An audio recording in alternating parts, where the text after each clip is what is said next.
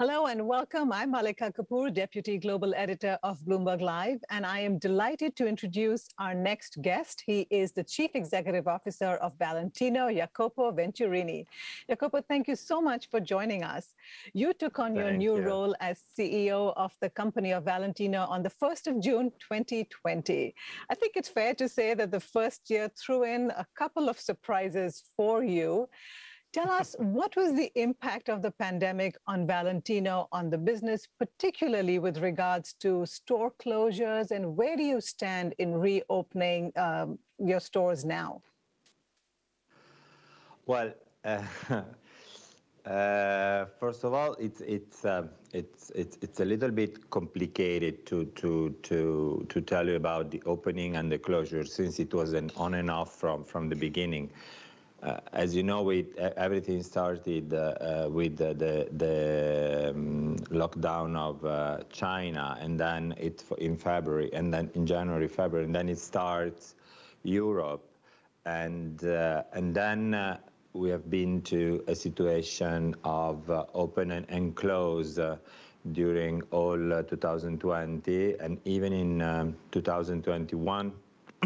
In Europe, for example, just to give you an example, from mid-December to mid-April, England was all closed, for example, until mid-May. From, again, mid-December, Germany was entirely closed, Italy was on and off.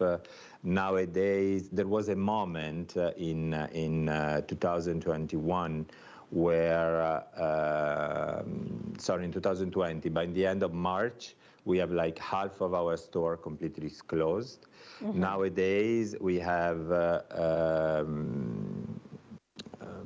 everything is quite open except for what we call Southeast Asia, so Singapore, Malaysia, and Australia, and also Japan. They are in a situation of on and off lockdown. Well, what you did, and what many of us have had to do, is turn to digitization, isn't it? And you've incorporated a very heavy online strategy.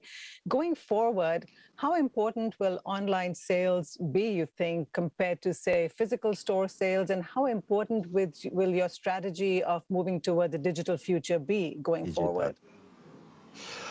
Well, from the very beginning, we try to, let's say,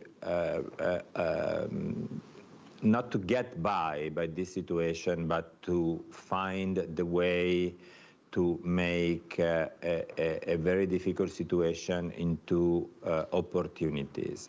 So technology was very important to make us being faster, smarter, but even closer during the pandemic.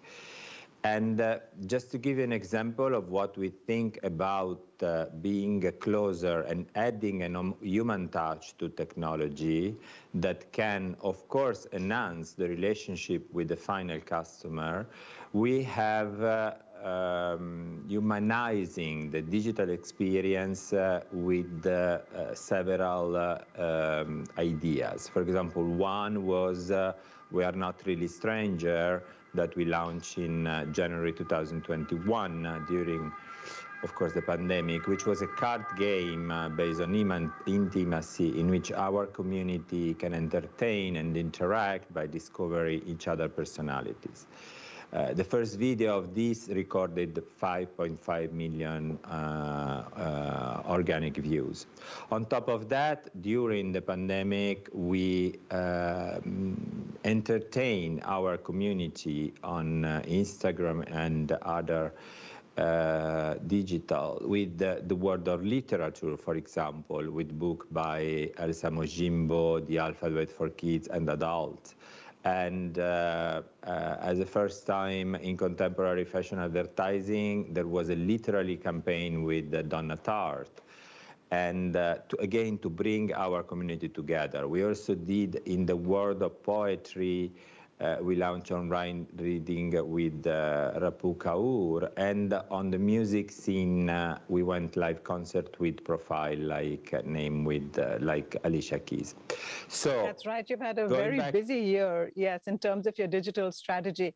But I wanted to switch our attention to sustainability, and I know you're a big advocate of that personally. And as far as the brand is concerned, fashion is one of the most polluting industries in the world, but Valentino has developed a reputation for being a green brand. If you had to pick the one step you all have taken towards sustainability, what is the one decision you've taken as a business that's helped you be much more sustainable than you were before? So let's say that, first of all, our mantra is very much to preserve and to give back. Give back. I think that one of the first very important big steps that Valentino made was in 2013, which was kind of pioneering with other few brands.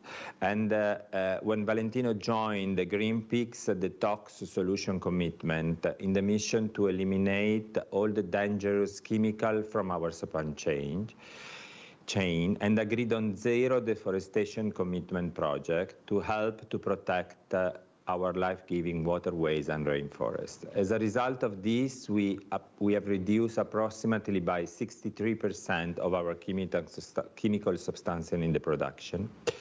Then, of course, as you know, we just communicate that we are going to be fur-free from the end of 2021 in terms of production, and from spring-summer. Just to announce that you're going fur-free, that is a huge step. But a lot of people would ask you, you know, you've decided to go for fur-free, but of course you're still using leather. So can you truly be a green brand if you continue to use leather?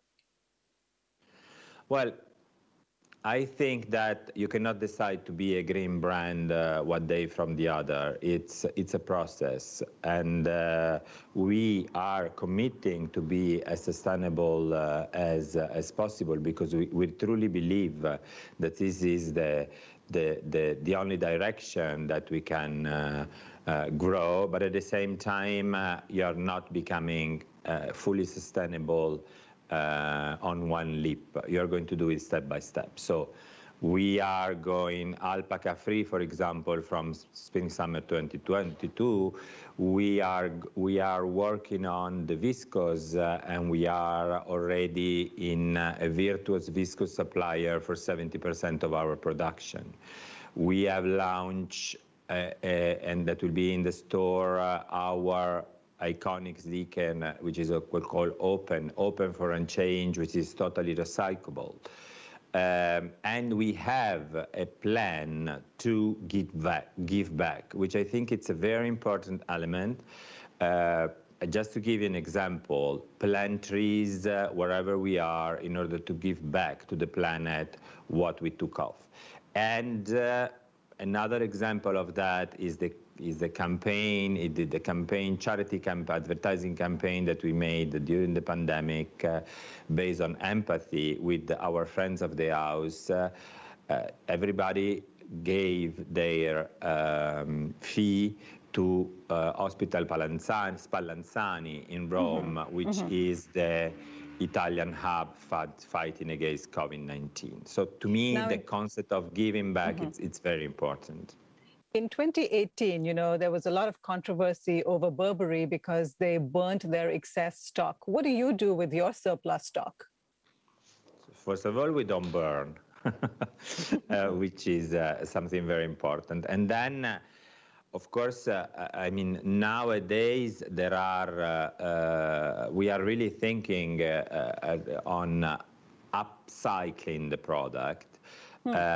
So there are processes in the company of brainstorming on how to upcycling the product. It's something that, of course, it's something very new, and we are thinking about that, and we are working very seriously about that.